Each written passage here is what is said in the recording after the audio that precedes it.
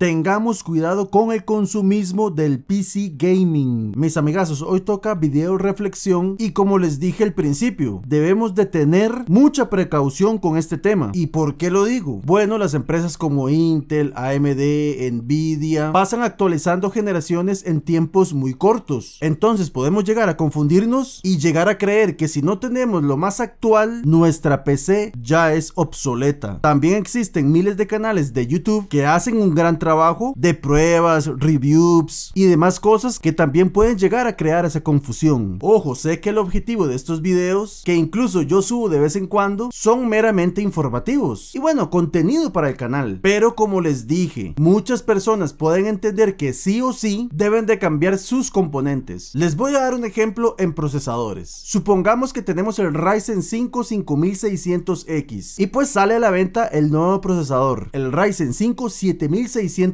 una nueva generación, y el lanzamiento entre uno y otro son solamente 2 años de diferencia y puede ser que apenas tengamos unos meses de haber adquirido el 5600X. Entonces yo les diría que tranquilos, que con ese 5600X tenemos para muchos años de excelente rendimiento. Es más, incluso si tenemos un 2600, un 3600, también tenemos muchos años de excelente rendimiento. Y en ese caso mucha gente podría decir, pero si ya compré la 5600X y salió el 7600X, tengo que comprar el 7600X. No, como les dije anteriormente, con ese 5600X podemos disfrutar muchos años también. Es un excelente procesador. Ahora les pongo un ejemplo mío. Yo hace unos pocos días compré la RTX 3060 Ti, que salió a la venta en febrero del año pasado, o sea del 2021, y en este año salieron a la venta los nuevos 4090, 4080, o sea la nueva generación de tarjetas de video. Igual eso mismo está pasando con Radeon, es igual. Pero entonces yo diría, pero ¿para qué me compro la 3060? Ya está obsoleta, ya tengo que tener la nueva generación. Pero yo con esa 3060 estoy más que feliz y la disfrutaré por mucho tiempo. Ok, aquí viene lo más importante, y es que no caigamos en ese tipo de presiones, en donde por ejemplo veamos videos que nos dicen que lo que tenemos es lento, es obsoleto, etcétera, etcétera. Bueno, obviamente, si tenemos componentes de hace muchos años, de hace 10 años, es obvio que el rendimiento no va a ser igual que lo de actual, aunque no quiere decir que no hayan buenos rendimientos en ese tipo de procesadores, pero no es lo mismo. Funcionan bien, pero puede ser que ahí sí tengamos que hacer algún cambio, obviamente dependiendo del rendimiento que queramos y de lo que andamos buscando. Pero vuelvo y repito, no es necesario estar cambiando a cada rato a lo loco. Está claro que para personas que tienen bastantes recursos económicos, este video no tiene ningún tipo de relevancia, pero para los demás, para nosotros, es difícil estar en esas y en ocasiones debemos ahorrar por mucho tiempo para tener nuestras cosas. Entonces ese hecho de estar vendiendo, comprando para estar en lo último de la generación se vuelve a veces un tipo de obsesión, incluso como un tipo de preocupación, y en ese caso no estaremos disfrutando nunca de lo que tenemos. Incluso algo más grave es cuando las personas se llenan de muchas deudas por este consumismo desmedido. Ojo, no estoy diciendo que no mejoremos nuestra PC, es más, es de las cosas más bonitas e interesantes en este mundo del PC gamer, del PC gaming, pero no a lo loco. Tengamos paz, disfrutemos de lo que tenemos y vamos poco a poco mejorando la computadora. Ojo, no estoy en contra de los entusiastas también, pero lo que estoy diciendo es que no nos obsesionemos con eso. Que si son entusiastas, está bien, perfecto, pero ojalá y tengan el dinero para hacerlo. Repito, si eres una persona con dinero, este video no es para ti. O bueno, tal vez y sí, porque aprender a manejar nuestro dinero y emociones es importante en cualquier extracto social. Incluso este tema sirve para todo, para no estar preocupados por el nuevo iPhone, que sí o sí tenemos que tenerlo, o los nuevos tenis y demás ejemplos que les puedo dar. Por supuesto, yo no les voy a decir qué tienen que hacer con su dinero, eso es cosa de cada quien, y no les voy a decir qué componentes deben o no tener, eso ya es decisión personal. Pero mi consejo es que si se presionan por tener algo de la última gama, de la última generación, tranquilos, disfruten lo que tienen y más adelante, como ya lo he dicho varias veces, podrán tener todas sus cosas que quieran, o la mayoría. Aquí va una pequeña crítica y es para los canales de hardware, que pues informan a sus seguidores, pero no los educan. Recuerden que millones y millones y millones de personas no tienen los ingresos económicos de muchos de ustedes, y ustedes se convierten en una influencia en sus vidas, o sea, en la vida de sus seguidores. Entonces no está de más de vez en cuando dar algunos consejos. O sea, me refiero a los consejos que les estoy diciendo ahorita, de que no consuman todo de un solo, de que no se preocupen por estar comprando todo la última gama, que después se quedan sin dinero, que no es tan necesario, que si es bonito, que si es brutal tenerlo nuevo, obviamente, ¿quién va a decir que no? Pero tampoco nos volvamos locos por eso, porque no es una obligación, lo podemos hacer con calma. Bueno, en vez de crítica, más bien fue otro consejo. También otro punto muy importante es que muchas personas o millones de personas van a entrar al mundo del PC Gaming y mucha gente les puede aconsejar de que tienen que comprar sí o sí lo último, y no es así. Con componentes de generaciones pasadas también se pueden armar muy bien, y después ya cuando les guste, ahí sí empiezan a mejorar y mejorar y mejorar. Recuerden también que si tienen alguna duda de este tipo de problemas o situaciones, le pregunten a personas, a varias personas que saben sobre el tema, porque muchas veces nos vamos con la opinión de un video, con la opinión de un vendedor, y no, busquemos varias opiniones para así asesorarnos mejor. Espero poder haberme explicado y darme a entender de la mejor manera. Este tema se lo está diciendo alguien que empezó con una computadora, con una PC totalmente recontra mega hiper básica, y que actualmente no es que tenga una Master Race, pero sí es inmensamente mejor de la que tenía antes. Pero recuerden, como lo dije 1000 veces, poco a poco podemos comprar nuestras cosas, no hay que presionarse. Bueno, mis amigazos, espero que este video les haya ayudado y gustado. Así que bueno, como siempre digo, sin ustedes no sería absolutamente nada, la comunidad no tendría vida sin ustedes. Les agradezco brutalmente a las personas que le dan like, a las personas que le dan dislikes, a los miembros del canal, se los agradezco de corazón, y a todos en general. Así que bueno, me despido con la frase mítica: viva Rayito y pura vida.